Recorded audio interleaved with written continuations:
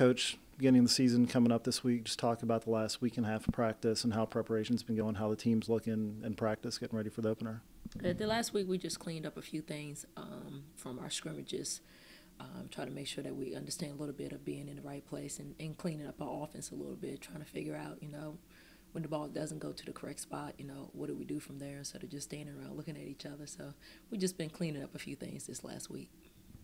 You mentioned some scrimmages you've had. Just what have you seen out of those that you like, or things that, coming in at the start of the season you're glad your team's doing?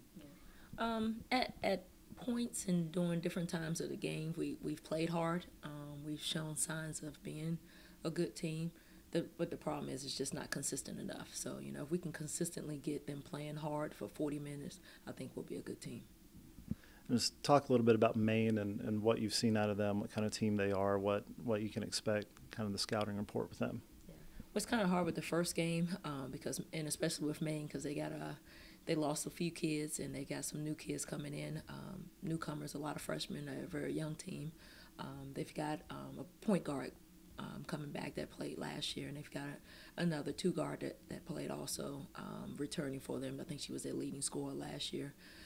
But mostly for Maine, we just want to be able to, compete, play hard and do what we need to do.